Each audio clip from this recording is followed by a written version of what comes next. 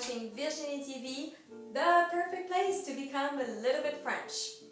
And today we are going back to school. C'est la rentrée des classes. La rentrée des classes, back to school.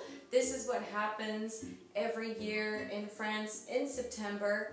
C'est la rentrée des classes. So to give you an idea, a school year in France usually lasts from the beginning of September to the very beginning of July, sometimes the end of June. And then children have July and August off. And it is called les grandes vacances, and it does feel grand. It feels like it's about 10 years when you're a kid. Nowadays, 2 months go like that, but it's pretty good. Okay, so let's pretend that today is la rentrée des classes for you too, and you are going to French class, French school with me, avec moi. So I'm going to share 4 things with you today. Nasal sounds, vowels, and how to position your mouth. I'm going to do a little bit like that so you can see. Some French expressions or words used in English, and then the opposite, English words that we use in French, and how to pronounce them properly. Okay, so let us start with the nasal.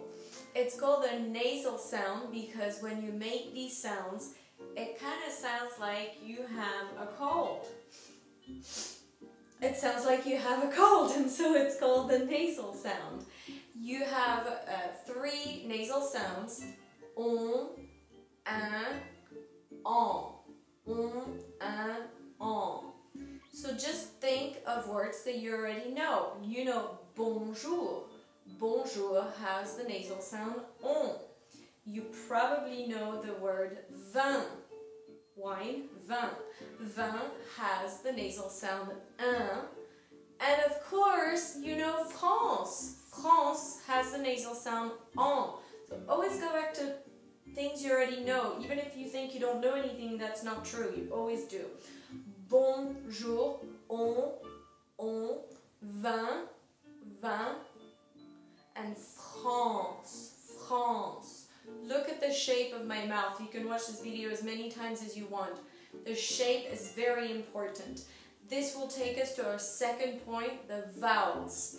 When I lived in England, at some point I worked with an English girl who spoke French, and she always made fun of me and French people because we talked like that with our mouth out there. And I thought, no, we don't. And then I paid attention to myself and I realized actually we do.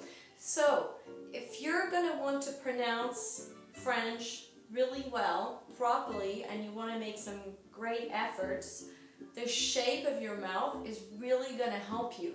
Because if you're not doing the right shape, the right sounds cannot come out of your mouth. Okay, so let's go through a few vowel sounds. There are a lot more vowel sounds in French than in English, so be ready. Okay, so we are starting with oo, oo, oo. And the word is boudoir, boudoir. You probably know boudoir and Marie Antoinette. The next vowel sound is wa, wa. And you know the word film noir, wa. The next word is Bordeaux, O. The next vowel, O, Bordeaux, Bordeaux. You know the wine Bordeaux. U. Now that's a tricky one because it doesn't exist in English. U. U. Look at the shape of my mouth. U is not oo. It's different. Can you hear the difference? U, oo. And look at my mouth. So U, the word sublime, for instance. Ou, we had boudoir. Next vowel, on. On is a nasal we just did. On, bonjour. Then we have en for France. En, okay, France. And then the last one I want to share with you today is Can you see how my mouth is out there?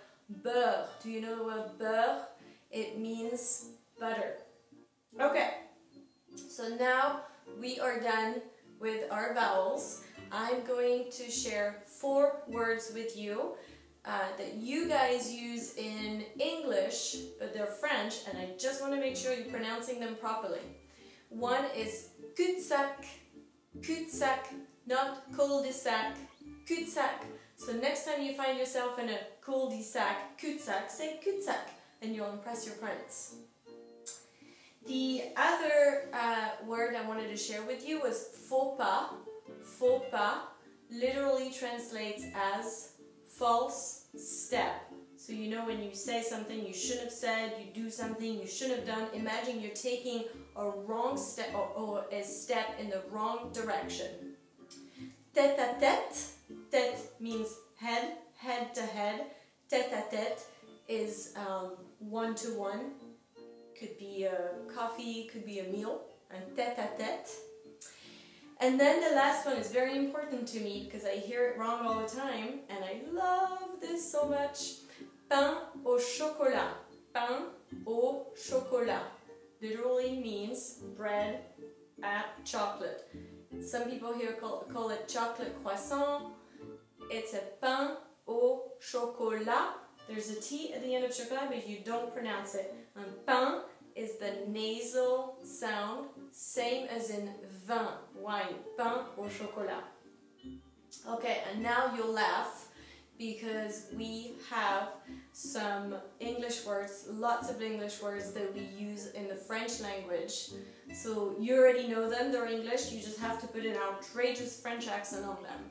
And I'm gonna share some words that end in er. So, let's go. Designer. Designer.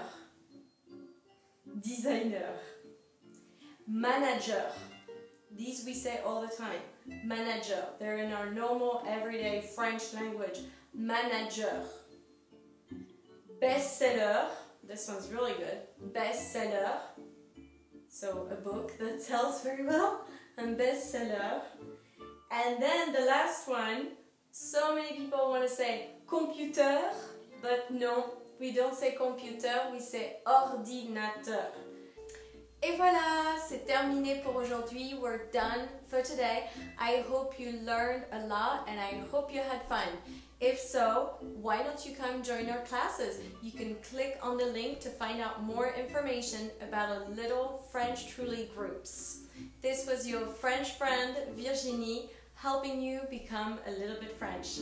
Merci beaucoup. Au revoir.